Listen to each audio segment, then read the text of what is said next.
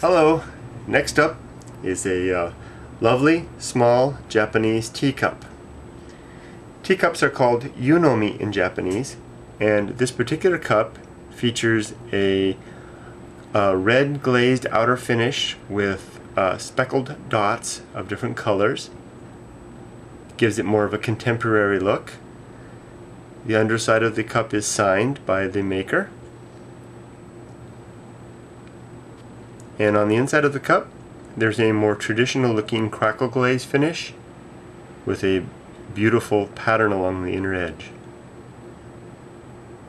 A very, very nice cup. No chips, cracks, or scratches. The cup is probably less than 20 years old, and though it's a little bit vintage, it appears to have never been used. So a wonderful candidate for someone's next favorite teacup. Thanks for dropping by. Take care.